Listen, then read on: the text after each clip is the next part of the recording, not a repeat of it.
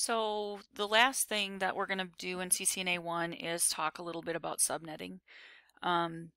We've been able to classify our IP addresses either class A, B, or C, typically in an educational setting or sometimes a small business.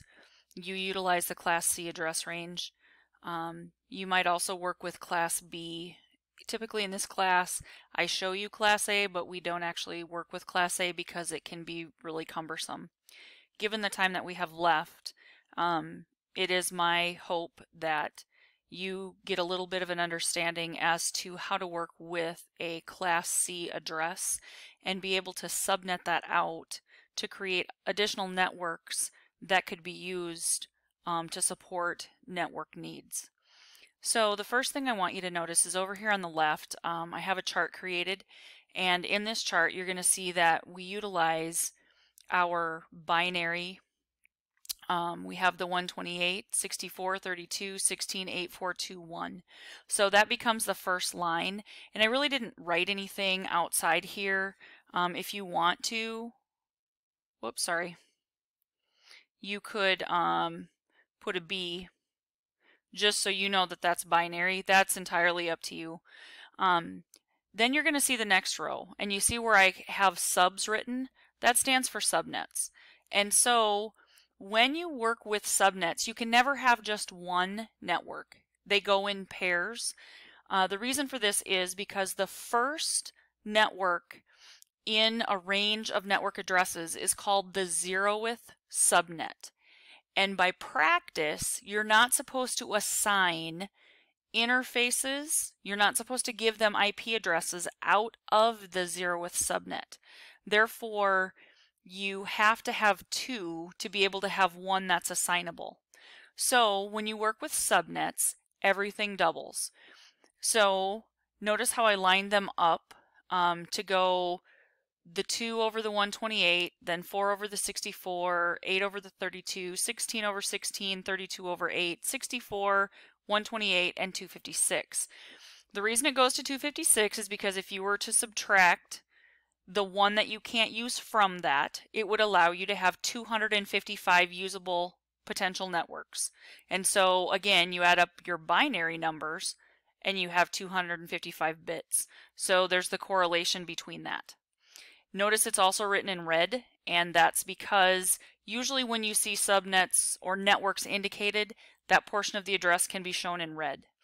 Then we need to do the same thing, only we double back for the hosts. So we start on the right side with 2, 4, 8, 16, 32, 64, 128, 256. So this chart is something that I use all the time because I'm a visual learner, and it helps me to understand visually how things are happening. So what I use, or the technique, and as instructors we're taught many different techniques to do this. I'm going to show you what I call the Great Divide chart. Kelvin always laughs at me because he's like, what is this chart thing you're talking about? Because he says you should just learn to count in binary and it's easier. So as soon as I show you this method, then I'm also going to show you the binary method, which you may find easier. You know, you can go out and search on the internet for methods to subnet, and you might find something that's even easier than anything else that we talk about in class. So I want to direct your attention over here to this problem, and you're going to notice that it says the number of needed subnets is 14. So we need to have 14 total subnets. And then usable hosts is the key. We need 14 usable hosts per subnet.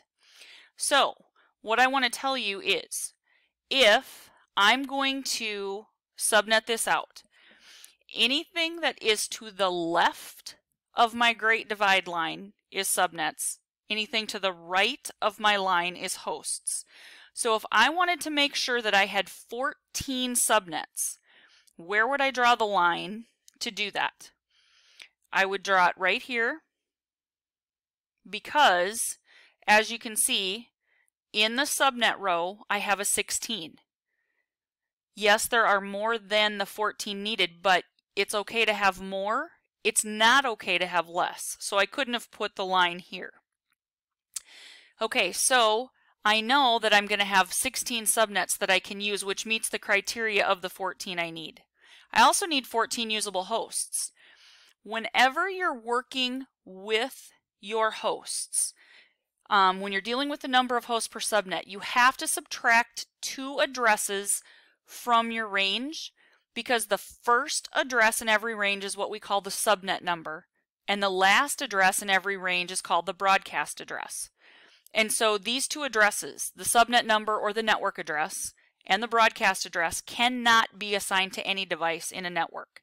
So I take my 16, and if I just go ahead and I subtract 2, that leaves me with 14 left. So I have a total of 14. Now, does that meet my criteria? If I look over here, the first thing a problem's going to ask me is it's going to want me to be able to list the default subnet mask. So we just finished learning that for a Class C address, so here's the network address they want me to use, 192.10.10.0. 192 is a Class C address. Its default subnet mask is 255.255.255.0. So we don't know the custom subnet mask yet. That's what we're going to try to figure out. We do know the total number of subnets we have. We have a total of 16 subnets, because that's to the left of the line. Anything to the left of that great divide is subnets. So we meet that criteria. So we can fill that in. Then we go take a look at the total number of hosts, or the host addresses. So again, I'm talking total number at this point. So the total number of host addresses is 16. That's the total number. So we write that in there. But how many of those host addresses can I use? I can only use 14 because I have to subtract 2. I subtract off the network address and I subtract off the broadcast address, which leaves me with 14, which then meets that criteria. Now, how many bits did I borrow to be able to do that? Well, if you come over here and take a look, these are all bits, right? And we learned in binary that if we use a bit, we turn it on. And if we don't use a bit, then it's off, which is a 0. So, as I'm working with this problem, I used 1, 2, 3, 4 bits. And at that point, the last 4 bits are going to be used to fulfill my host addresses. So, I used 4 bits. Now, I can solve or figure out what my custom subnet mask is. I'm working in the last octet here of a Class C address. So I know my first 3 octets because the Class C, the only octet that is the host portion of the address, is the last octet. So that's the octet I'm working out of. So that means my first octet is 255.255.255. Those are the network octets in that address. But how do I come up with this 240? Well, all I do is I add up the binary value of my bits. So 128 plus 64 is 192, plus 32 is 224, plus 16 is 240. So my last octet is a 240. Now, they show you the exact same thing basically right here in this particular problem. And so they're just going through and adding things up longhand.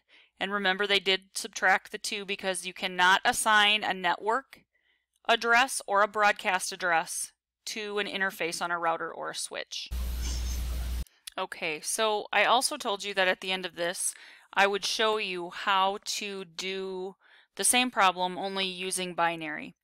So when you do binary, you double. Again, we only have 8 bits that we can use out of a Class C address. If I want to be able to solve for my 14 subnets, how many bits am I going to need to do that? So if I start counting 2, 4, 8, 16, I need to have 4 bits, because if I come over here, 2 to the 4 equals 16. So that meets my subnet criteria for my networks. Now, how many bits do I need to be able to solve for this host portion, which is again 14 with the key being usable bits. So 2, 4, 8, 16. Again, I need 4. So 2 to the 4 gives me 16. If I subtract 2, I still have 14 for my hosts. So what I want you to pay attention to here is right here, these two superscript numbers cannot equal or cannot exceed more than 8. Sorry, that's a bad 8. But they cannot exceed more than 8. Why? Because that's all the bits you have to work with in the last octet. So that's all you have to be able to work with. So I've used all 8, and you would need to use all of your bits because we're working with what's called classful subnetting. So again, you can either use the Great Divide method. Let me just pick a different color. If I want to make 14 and 14, remember anything to the left of the line is the subnet. Anything to the right of the Great Divide line is your hosts. You always have to subtract 2, which gives you 14. So I have 16 total subnets.